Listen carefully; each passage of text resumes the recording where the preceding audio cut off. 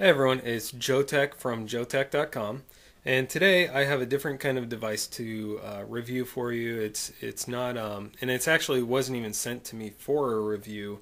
A friend of mine, Heather in BC, she got this for me as kind of a gift and sent it out to me. So anyway, what it is instead of like it's not a phone or a camera or a video camera or a computer peripheral or anything like some of the stuff I normally review.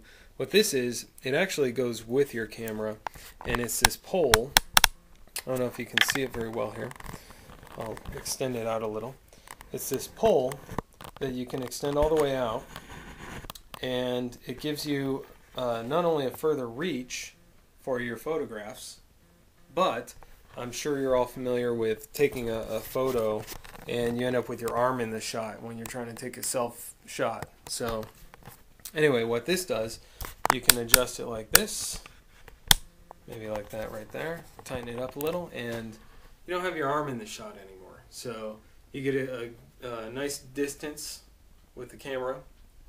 You can follow yourself around with it. So it's pretty decent for taking self shots, doing videos of yourself.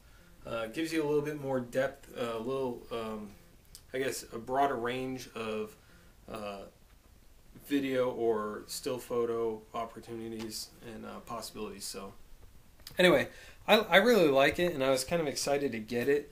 And they actually have an affiliate program going, so I figured why not review it and tell you about it and show you kind of what it can do.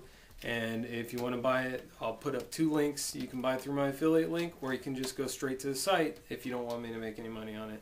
Either way, because I just want you to know that I like it either way, whether I'm going to make a couple bucks or not. But so anyway, this is pretty much what it is. You can follow yourself around with it. And I'll take the camera off real quick, and I'll give you a good shot of what it is as well. And then I'm going to edit in a little bit of video that I took in my car with it, because I want to show you some of the kind of different things that you can do with it. So anyway, that's the end of it, and that just screws into the tripod mount on your camera. And then this little guy right here lets you tighten it up.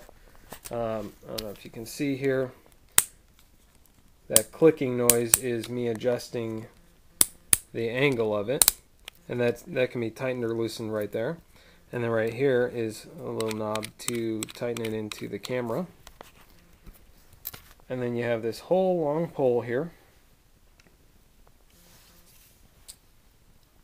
So you got a lot of distance, and at the end you have a rubber grip and a wrist strap, excuse me. Of course, they have their advertising on there, XShotPics.com, and I'll put links to their website in the sidebar as well.